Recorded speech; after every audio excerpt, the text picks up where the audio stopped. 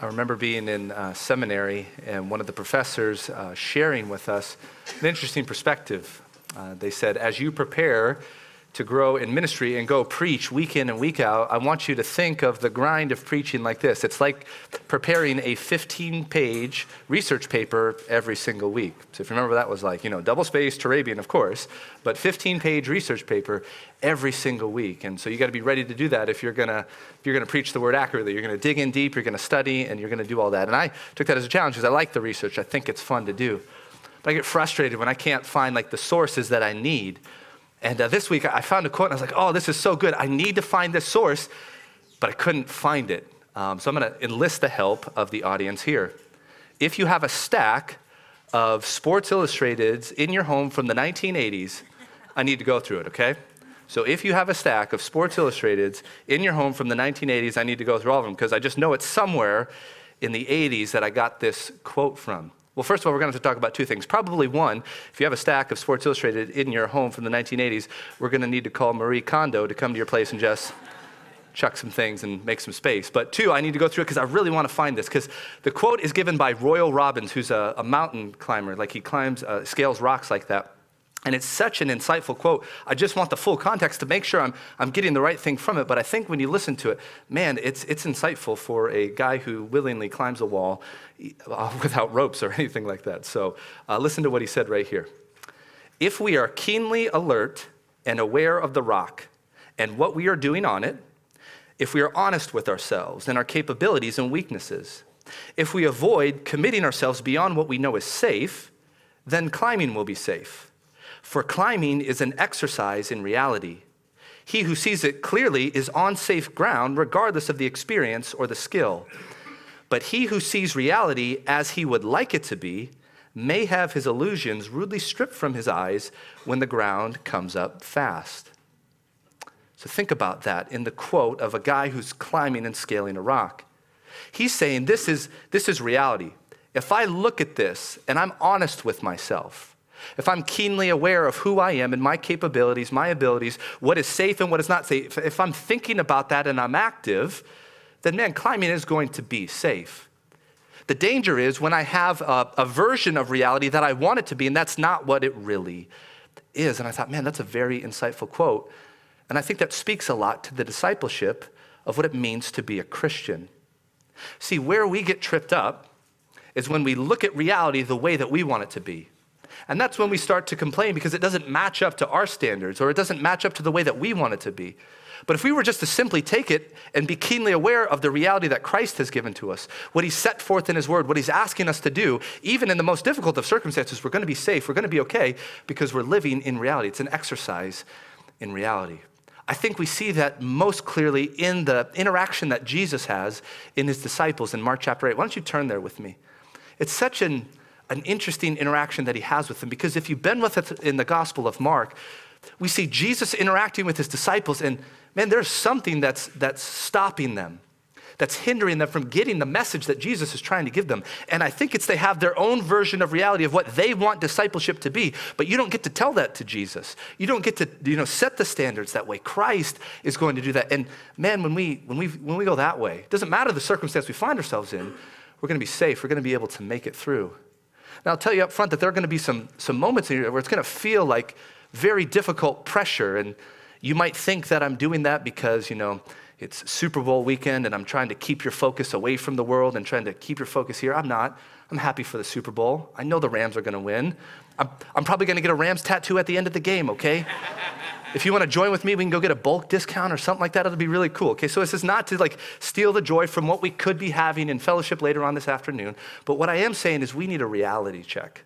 Because if all we're doing is playing games, if all we're doing is trying to have a version of our own reality, it's going to come crumbling down very quickly. Just listen to the way that Jesus talks to the disciples in Mark 8, 1-10. We're going to go to verse 21, but we'll start in the first 10 verses and see if that doesn't help. Listen to this. In those days, when again a great crowd had gathered and they had nothing to eat, he called his disciples to him and said to them, I have compassion on the crowd because they are with me now for 3 days and they've had nothing to eat.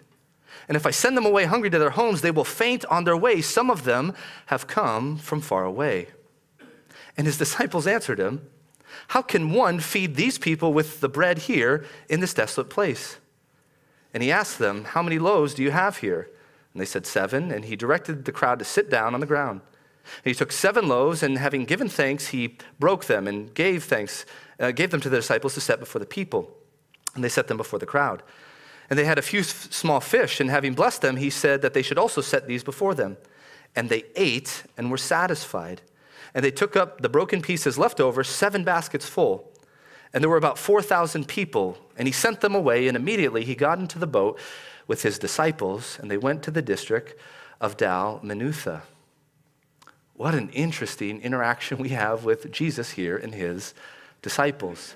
See, that opening phrase in verse 1 sets it kind of in the context of where we were last time, in those days, meaning it's around the same time as the miracle that he just did last week when he caused the deaf man to hear and he opened up his tongue. Remember, the guy's tongue was shackled and he released it because he has that power from God to be able to do those miracles. And it's in that Decapolis region that we find Jesus, which is a mainly Gentile region, but it will have some Jews who are there visiting, but it's a mainly Gentile region. And we begin to think about his statements to the Syrophoenician woman. Remember that whole interaction that he had with her, that intentionally provocative interaction where he was trying to draw out from her, I'm on a plan of redemption. I've come, I'm going to save my people, the Israelites, but that doesn't mean I'm not going to the nations. I just need to go in the right order, the Jews first and then to the Greeks. So we see Jesus here performing a very similar miracle that he did in chapter 6 to the Israelites there. Now he's doing it to the Gentiles, showing how gracious he is. Remember, in the interaction, it was kind of like, hey, if the crumbs come down to the Gentiles, that's a good thing. But we see the story here. He's not just giving them crumbs. He's giving them a full meal, and they're satisfied.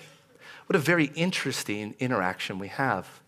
See, I hope last time as you begin to think about the amazing Savior that we had, we meditated on the phrase, Jesus does all things well. And I hope this week when you prayed that it encouraged you. I hope that when you served, it caused you to strive harder for the honor and glory of Jesus Christ. But I want to ask you this question. What if it didn't? What if when we said that phrase and we emphasized it and you thought about it, what if you didn't really care? What if you didn't think about it a lot? What if there was like an apathy that happened in you?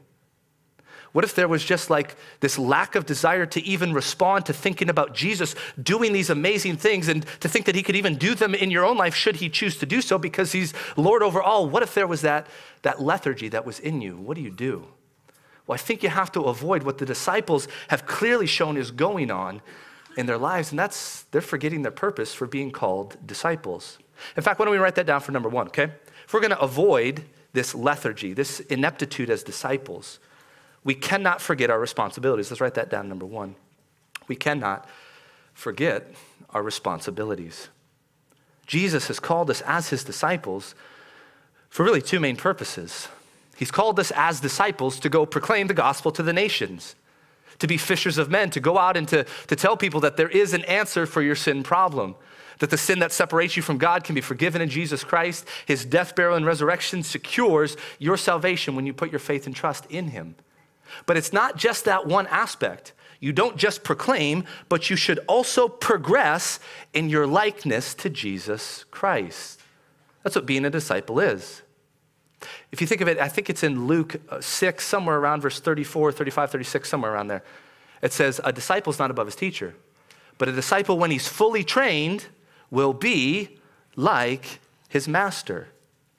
So those are the 2 really main focuses of us as disciples. We're going out and we're proclaiming the gospel, but in our internal, our inward focus, when we're challenging one another, men, like we talked about at the guys' breakfast yesterday with the spiritual disciplines, our aim for doing those disciplines is that we look more and more like Jesus Christ as we walk away from doing those disciplines.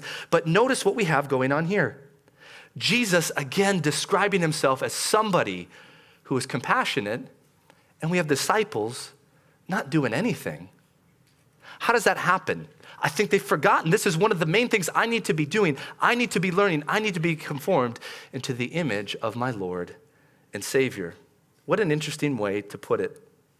Now, last time, if you remember in chapter 6, I think it was, Jesus rolls up on the scene And Jesus is described as being a person who has compassion on the people, right? That's Mark describing it probably from Peter, who was there, the eyewitness. And he described as Jesus having compassion because the people were like sheep without a shepherd. And he cared for them and he taught them that way. But that was a description. Here, listen to the declaration of Jesus. I have compassion on the people. I think this is the only time it's declared in the first person. Matthew chapter 9 is the same thing. Jesus, he's looking out on the people, and the author Matthew says he had compassion on the crowd, right? He looked at them and he had compassion on the people. But here, Jesus is declaring, this is the type of person that I am. And if you are my disciple, you should be matching this type of compassion. But the disciples just don't seem to get it. He says, I have compassion on the people because they have been with me now for 3 days and have had nothing to eat. And if I send them to their homes, they'll faint on their way because some of them have come from far away. Now, what's interesting is we have kind of a similar situation to chapter 6. And do you know that there are some scholars out there who look at this situation and they go, this has to be a repeat by Mark, okay? He's got to be mistaken. This can't be the same thing happening because there's no way the disciples are this dumb, okay? That's not the scholarly terminology that they use, but that's the way that I would describe what they see the disciples doing here. The disciples, you're telling me, who just 2 chapters ago saw Jesus do almost the exact same thing, are now asking this question in verse 4, how can one person feed this many people? They think there is no way somebody could forget something that important twice. And you know what I want to direct them to? I just want to ask those scholars, have you ever seen Home Alone 1 and 2? Did they forget something important twice? The McAllisters, they forgot Kevin at home twice. But I don't think those scholars will accept Home Alone as a real legitimate case. So why don't we go to a biblical one? Why don't we go to Psalm 78? Psalm 78. Psalm 78. And I want you to see something. I think it is very possible for the disciples to forget what had gone on, because this type of forgetfulness has plagued the people of God since sin entered the world, essentially. Psalm 78 just gives a beautiful description of the amazing works of God and then the failure of mankind to understand that, to remember that. So look at verse 35, of Psalm 78. So he's just given these descriptions of the great things God has done. And watch this. Watch the way it's described. Psalm chapter 78, verse 35. They remembered, meaning they had forgotten something, okay? They remembered that God was their rock. The Most High God was their Redeemer. Take a look at verse 36. But they flattered him with their mouths, and they lied to him with their tongues. Their heart was not steadfast towards him, and they were not faithful to his covenant. So they were in a difficult spot. Then they remembered, oh yeah, our God's really powerful. We should go to him. But what's the description? They're flattering God because they just want to be saved, delivered from their physical circumstances. They don't want God to run their life. They don't want God to be God. They want God on their own terms. But take a look at verse 38. See if it doesn't sound similar to ours. Yet he, being compassionate, atoned for their iniquity and did not destroy them. He restrained his anger often and did not stir up his wrath. He remembered that they were but flesh, a wind that passes and does not come again. How often they rebelled against him in the wilderness and grieved him in the desert. They tested God again and again and provoked the Holy One of Israel. They did not remember his power or the day when he redeemed them from the foe, when he performed his signs in Egypt and in the marvels in the fields of Zoan. This has been the perennial problem of the people of God.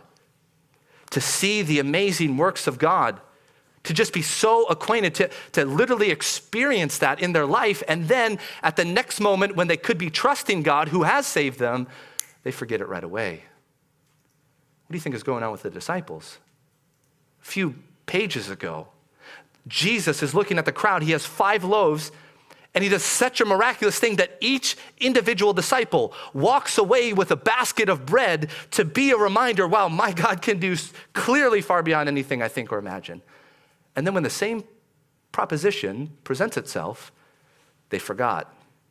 See, I think that goes back to the quote I said at the beginning. The disciples are viewing their discipleship with the reality the way that they want it to be. Now, maybe we could cut them some slack. If you want to go back to Mark chapter 8, maybe we could cut them some slack. Maybe they're trying to think, Jesus is on a mission to save the Jew first. He's got to go on to the cross, and then the message is going to go to the Gentiles for salvation. Maybe they're thinking that, and because they're in a Gentile land, that's why they want to get back there. Maybe that's what they're thinking, but I think this is just an ineptitude or an incompetence on their behalf because they're forgetting the miraculous word of God and what Jesus wants them to develop, a care for people, that compassion. Remember we talked about that inward feeling of compassion. That's when you know you have it.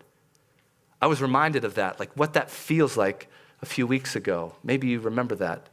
If there's any athletes in the room, you will remember this if you watch it play out. I think it was 3 or 4 weeks ago. It was the Chicago Bears versus the Philadelphia Eagles, okay? We have the Eagles up, I think, by a point or two. The Bears get the ball back, and they're driving down the field, and you're thinking, wow, they're going to do this. So they get there. Trubisky's making some beautiful passes.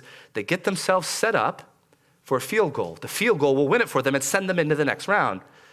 So they get their kicker out there. He goes up. He kicks the first one, but they call a timeout right before he goes. But you see the first one go through the uprights, and it goes through, and people are like, okay, this guy's got it. The very next play, when he goes back to do it, he kicks the ball.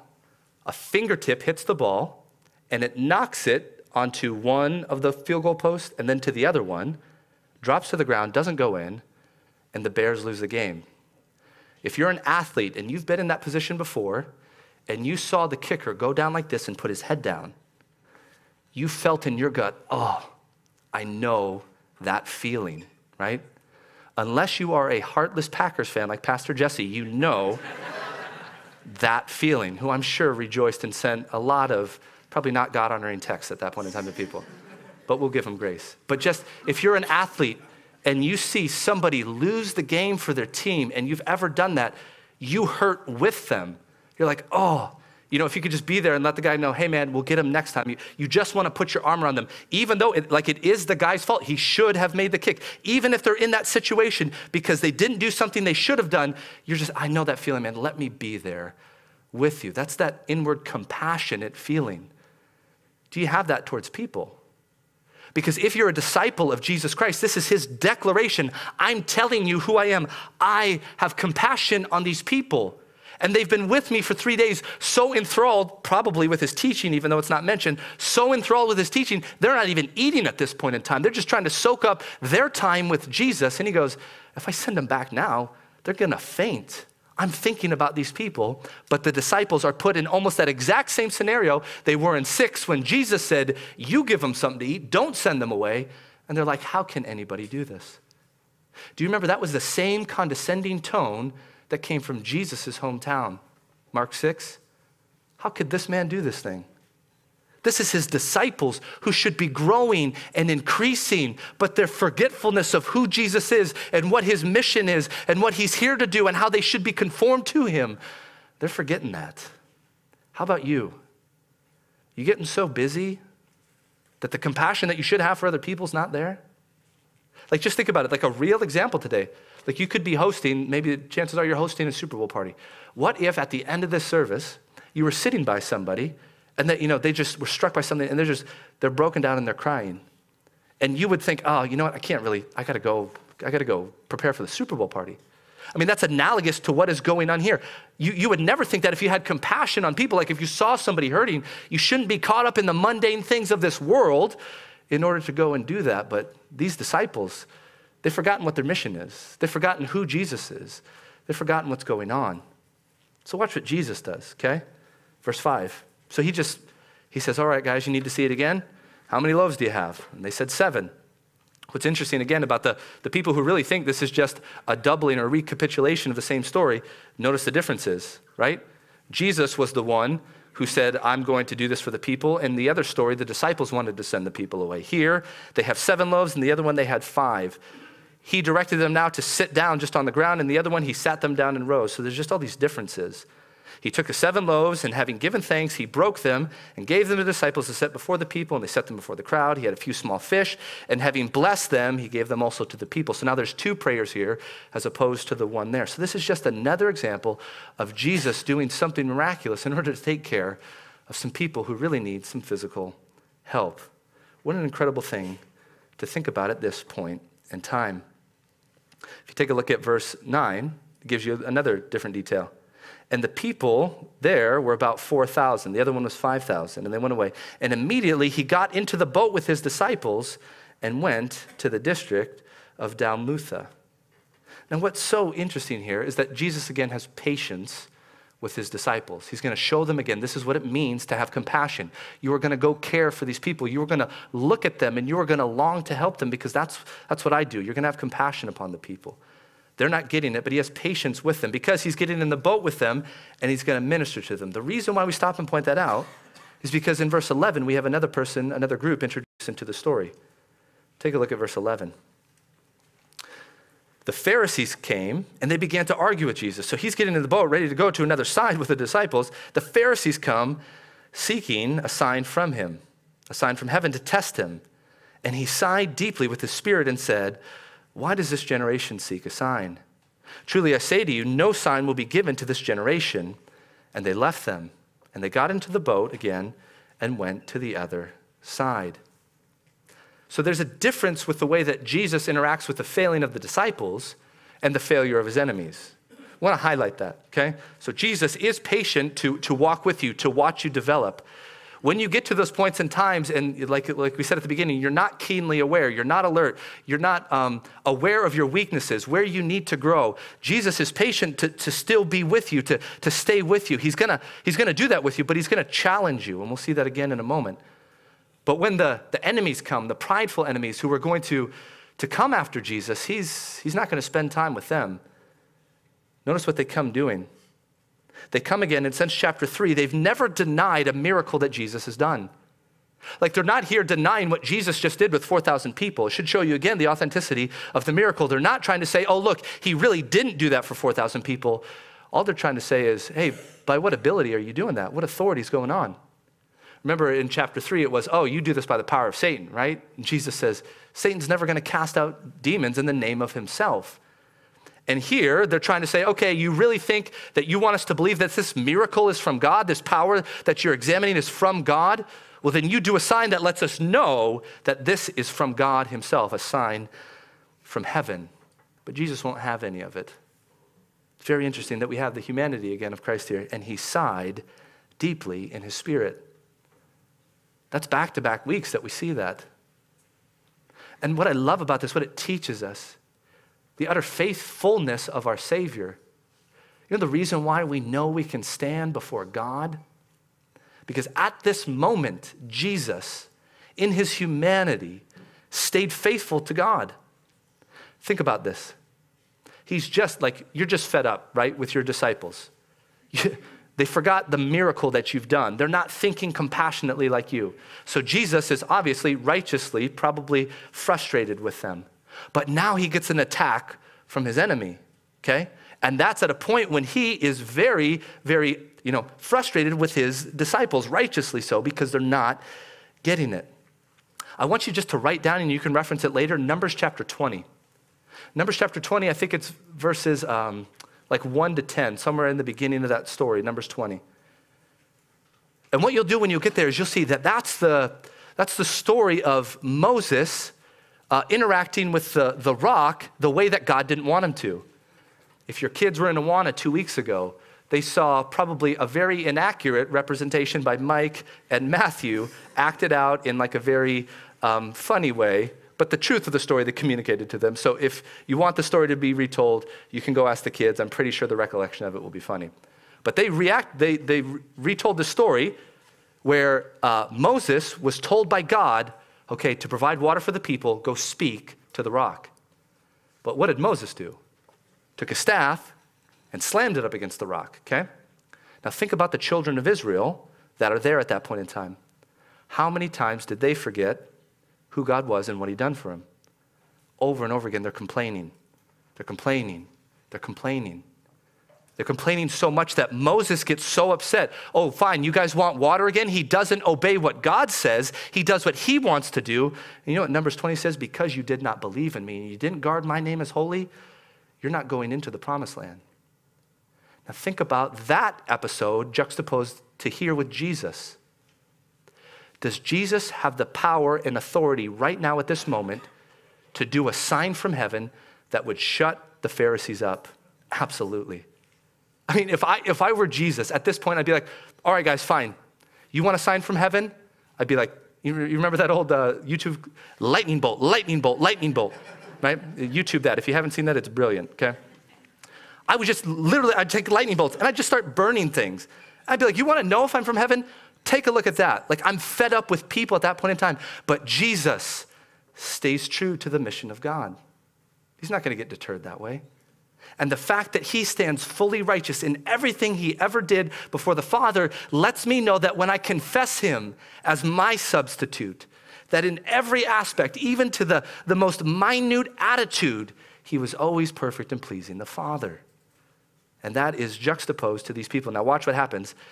He left them. That's different. The disciples he's with, he leaves these people. He's done with his enemies. Notice he calls them, I find it so interesting. Why did he say generation, right? This generation. Why didn't he just say Pharisees?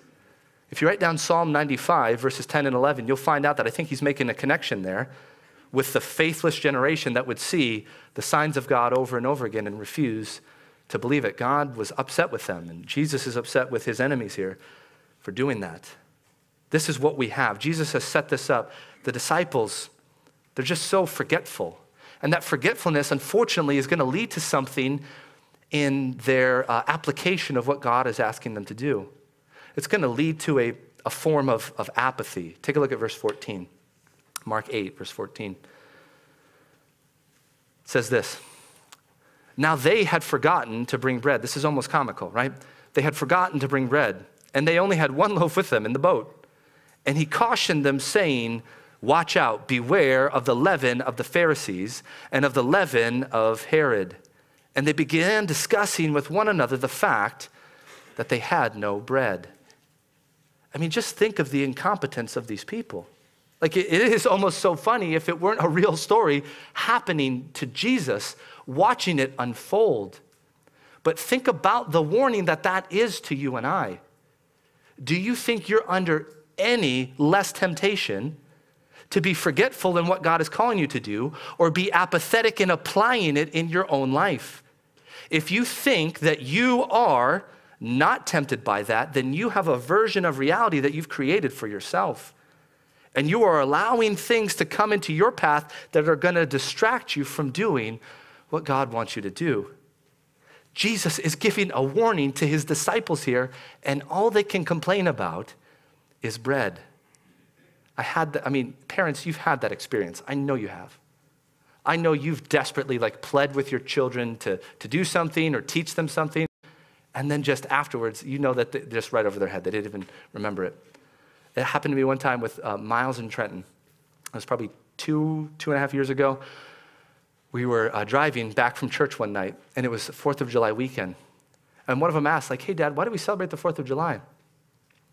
So I put on my, Toby Keith outfit, and I began to describe how proud I am to be an American. At least I know I'm free, and I won't forget the man who died, And I'm talking about all the great things that we enjoy as Americans, and you can start to hear the battle hymn of the Republic in the back as I'm beginning to just describe to these kids how lucky they are to live in the United States and all that they've been blessed with at that point in time. And I go on for 15 minutes, and honestly, if my arms were long enough, I would pat my own back because it was such a convincing speech to my sons. How can you not be happy being an American? At the end of that, there was a pause, and Trenton boy goes, hey, Dad, can you stop talking now? Okay, son. I'd be happy to acquiesce to that wish of yours. You pour your heart out sometimes as parents, and they just don't get it. This is Jesus here with this warning, right, to these disciples, and they're literally discussing bread. Let's put it under a point, and then let's begin to discuss it, okay? If we have to watch out for the forgetfulness, that's number 2. We cannot be apathetic with our transformed abilities. We cannot be apathetic with our transformed abilities. When you become a disciple of Jesus Christ, when he opens your eyes, when he gives you, remember, those eyes to see, those ears to hear, that heart to love him, those are these transformed abilities that you have to exercise, you have to use. You can't become apathetic with those. And you have to be aware, like we were talking about, keenly aware, alert at the beginning of the temptations, of the weaknesses that you have. Because if you get caught up in forgetting what God has done for you, and you don't use what God has blessed you with, then man, you're going to be ineffective for the kingdom of God. You're going to look a lot like the disciples right here. Think how foolish this is, okay? From these two stories, 5,000 plus men and women, 4,000 plus women and children, we're probably talking upwards of 30,000 people that Jesus has fed with 12 loaves of bread.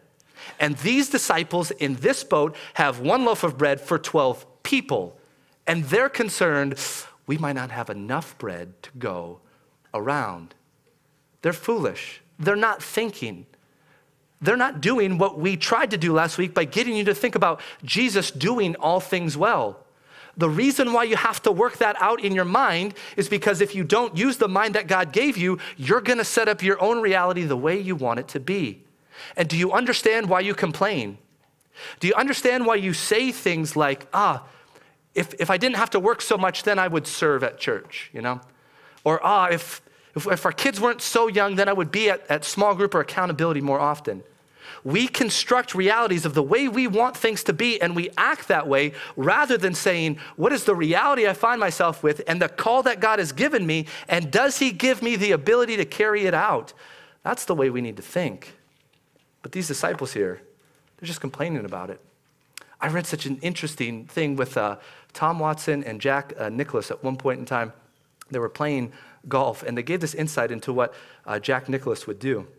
What he would do before the weekend is Tuesday or Thursday and Friday he's playing, and then when the weekend would come, he would start to read the newspaper. And you know what he'd be looking for? His opponents being interviewed, because he wanted to see which one of them complained. Because as soon as he saw that his opponents were complaining about either the weather or how hard the course was or how they wish it was better kept, he knew he could cross them off their list as somebody who was a real threat to him, because complainers have already lost. See why? They've set up a reality the way that they would like it to be. Oh, I wish the weather were better. Oh, I wish the course were easier. Oh, I wish they would have less traps here. And they're complaining about things they have no control over, trying to construct a reality of the way that they want things to be, rather than just dealing with what's on their plate right there. Nicholas knew, hey, I'm going to win this event because I'm doing what I'm capable of doing. You as a disciple of Jesus Christ, you're called to use your mind. You're called to exercise your love, your emotions towards Jesus Christ. Look at the way that Christ calls his disciples to think. Verse 17, this is Jesus talking to his disciples. Why are you discussing the fact that you have no bread? Do you not perceive or understand? Are your hearts hardened? Having eyes, do you not see? Having ears, do you not hear? And do you not remember? Look at all those faculties that Jesus has enlivened when he saved you. He gave you a new mind. He gave you a new heart. He gave you this remembrance that you should have of all the great things that he's done. And he's asking you, what are you doing with those things? Because all they're doing is just constructing their own reality of the way that they want things to be. Guys, honestly, people who go to church week in and week out, let this be a call to you to ask yourself this question. Is that what I'm doing? Am I constructing reality the way that I want it to be and acting that way? Am I not as faithful as I should be? Am I not trusting God as much as I need to be? Because over and over again, God has said in the scriptures, this is the way it is, trust me for it, and I'll get you through it. The disciples, all they needed to do was just meditate on the fact, oh yeah, we've got Jesus in the boat with us. Jesus took care of us, and even if we don't have enough bread, I know he could do something else. And at some point in time, he will deliver us. Why? Because he has done all things well. You got to train your mind. Man, isn't that what we said yesterday at the men's breakfast? Isn't that why you do spiritual disciplines? Not because you're trying to earn salvation by reading your Bible more, but because you have to have a disciplined mind. Jesus is appealing to their mind. Don't you know? Can't you perceive? Can't you understand these things? That's why you have to think like a soldier, a farmer, an athlete. And those people who are successful in those realities don't view reality the way they want it to be. They deal with it the way that it is and use the capabilities they've been blessed with. God has blessed you with so much as a disciple of Jesus Christ. Do you understand what it's like to have a new heart, to love Christ? Like you get to love him, be devoted to him, start to have your character conform to him, start to minister to people, watch God's word do amazing work. You get all of that because God's given you a new heart. But do you think about that? Do you exercise that reality? Are you constructing reality the way you want it to be? Take a look. It's not just your abilities, but he talks about his accomplishments. He said, when I broke the 5 loaves for the 5,000, how many baskets full of broken pieces did you take up? They said to him, 12. And then for the 4,000, how many baskets full of broken pieces did you take up? And they said to him, 7. And he said to them, do you not yet understand? You see, now Jesus puts the final nail in the coffin for all scholars who want to say, this is just a repeat. Jesus describes, I did 2 miracles. Remember, I did it once. He's got different words for the baskets. The other one, the 12 baskets were smaller ones. These other baskets, they're big, massive ones. Like the one that Paul had to be let down in. Remember when he was let down in Acts, I think it was 9? He had to put him in a basket to let him down because he was going to be killed by someone. So it's a basket to hold a man. It's that big, 7 full. But they're different words for baskets, so it's not the same event. Guys, don't you understand? Do you not yet understand? That should drive us. That should show us as disciples. There is a trajectory that we're aiming towards, that Christ-likeness that we're to be growing on. And we're not going to be faithful proclaimers if we're not progressing in that. Let's go to Hebrews chapter 5 to see this. Don't think, guys, that this is just a temptation for our church. Hebrews chapter 5. Listen to this. Hebrews chapter 5. We've got to be diligent to train ourselves. That's what a disciple is, being fully formed to be like our master. It will take hard work. But because we've been graced with God, with the power of his Spirit, we're able to accomplish it. But listen to the warning again that comes in Hebrews 5, 11 to 14. About this, we have much to say. He was talking about Melchizedek, making a very interesting point. But it's hard for him to explain that. Why? Because the people have become dull of hearing. Sluggish in the ears, if you just wanted to translate the original. Ask yourself this question. Do I attend services? Do I hear biblical teaching? And am I slow to apply it in my life? Am I sluggish? Because it sounds like you would look a lot more like the disciples whom Jesus is rebuking if that seems to be the case. Now, guys, here's the beauty of the church of God. Here's the reason why we come together in a small group to meet with other people, because we understand it's very difficult. We're not saying that this is easy. We're saying this is extremely hard, but God in his wisdom has given us a church body of people to help encourage, to help grow, to help make sure that this is happening in your life. But you don't get to be a part of the group of people that is pushing and shepherding towards Christ-likeness. You're being a pull on that if you're sluggish and slow to hear. Do you have the humility to ask that question? What if you asked it to your small group leader? What if you asked it to your pastor? Come in, sit down with Jesse and I. We'll take you to coffee. We'll make you pay, and then we'll go ahead and have a great conversation. Are you slow to hear? Do you not understand? Are you not perceiving what God is? He's clearly saying these things to you. And if you're not, then what can we do to help you? What can we do to change? Because we believe that if the Spirit of God is in us, if we walk by the Spirit, we will not gratify the desires of the flesh. So it's not that we have to walk around defeated. It's not that we have to walk around like we have no power. We have the power of God within us. You just have to exercise it. The disciples, they're apathetic, lethargic, incompetent, inept. Guys, that cannot describe you if you love Christ. It should not. You are a disciple. You are on a trajectory to grow to be like him. Utilize that. What does it say, verse 12? For by this time, you ought to be teachers. Again, a trajectory. See, it's growing. You need someone to teach you, again, the basic principles of the oracles of God. You need milk, not solid food. For everyone who lives on milk is unskilled in the word of righteousness, since he is a child. But solid food is for the mature, for those who have their powers of discernment trained by constant practice to distinguish good from evil. Men, that's what we were talking about at the men's breakfast. Train that, discern that. Ladies, that's what you're gonna do in a different capacity at the women's event. It's what you do at Dwell Richly. It's what you do in accountability. You're training yourself to say, I'm not gonna see reality the way I want it to be. I'm gonna be safe even if it's a difficult reality because I'm gonna acknowledge where I am and I'm gonna ask God for the grace to use the abilities that he's given to me. Go back to Mark. I love that phrase, do you not yet understand? Again, just showing his patience. What a patient God we serve. To be with his disciples and to walk with them as they're doing this. He's already used this. Chapter 4, verse 40. Remember, they're in the boat. They're complaining to Jesus. You don't care about us. There's a storm. He calms the storm and he says, do you not yet have faith? Do you not have that full, mature faith you should be aiming towards? Do you not yet understand? You should be understanding.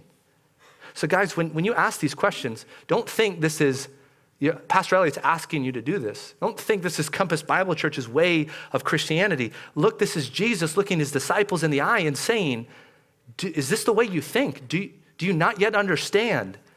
And use that. I don't want you to do it because I'm telling you to do it.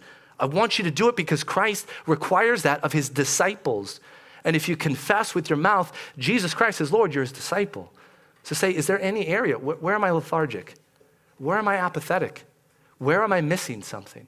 Let God reveal it to you. Let a brother or sister reveal that to you and watch you be able to conquer it because of the power we have in God's word. You know, I said this yesterday to the men at the breakfast, and I thought it was appropriate to close here with it as we did yesterday with it. There's a perspective on, I was reading an article on how you become a great journalist. So I was very interested in that. And as I was reading it, he made just a stunning statement, and I was so struck. I shared it with the guys yesterday. I think it applies here as well. Listen to what the author said. To be a good journalist, you have to be well-read. So he says this, being well-read is a transcendent achievement similar to training to a 26.2 marathon, then showing up for the marathon in New York City and finding 50,000 people there. It is at once superhuman and pedestrian. And I think that's a great description of just the discipleship of Jesus Christ.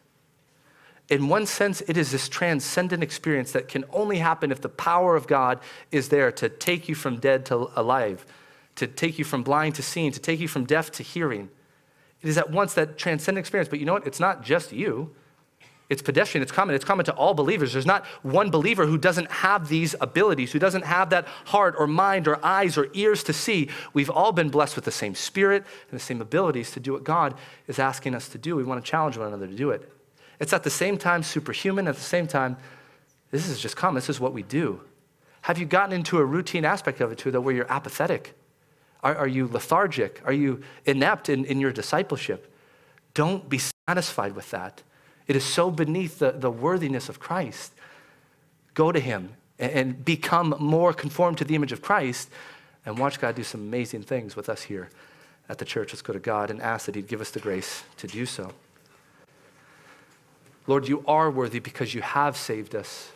There is no disciple who's understood himself enough to get into the kingdom of God that wasn't first delivered by you, awoken by you, given eyes or ears or hearts to see, that wasn't taken from dead to live. There's no disciple here who earned his way into the kingdom of God. It's all been brought in by grace. And yet, Father, you long for your disciples. You've set up discipleship to be this aspect where we would be more conformed to your image so that when we proclaim the gospel, we're proclaiming a gospel that really does change lives. So God, may we be accurate in the gospel of grace, saying it is never of us, it's only of Jesus.